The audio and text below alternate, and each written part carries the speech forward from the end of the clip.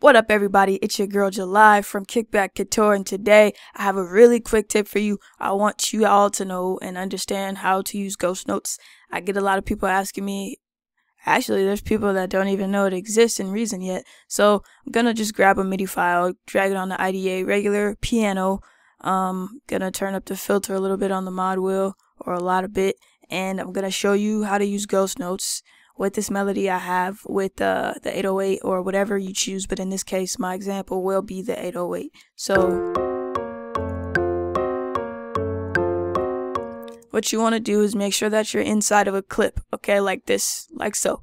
And you want to make sure that you have this button here highlighted. It says multi-lanes. You want to make sure it's white. When it's white, it's on. If it's not on, you won't see the arrows over here either in the tracks.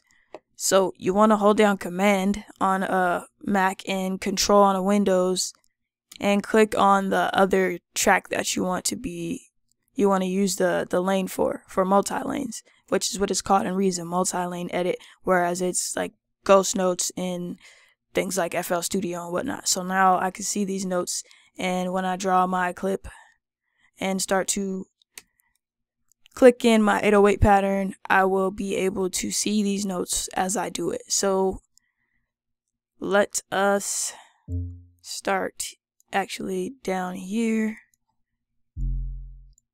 and figure out 808 pattern based off of the notes here.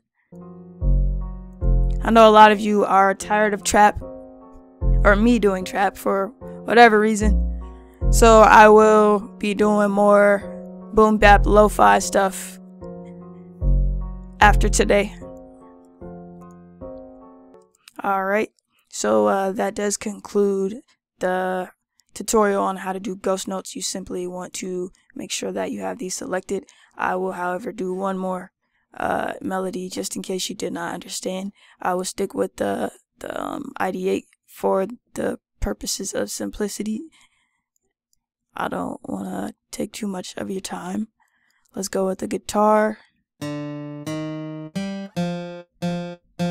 Perfect. Turn it down.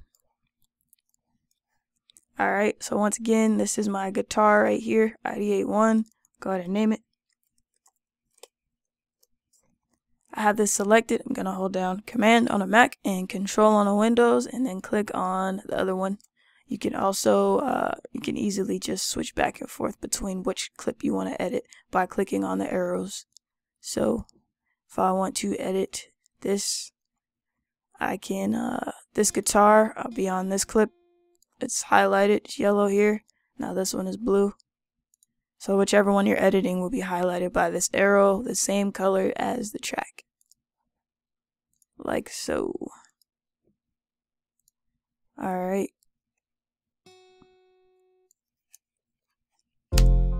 If you like this video, give it a like, comment, subscribe. Most definitely let me know what you would like to see next. It's all culture, kickback, and cook up.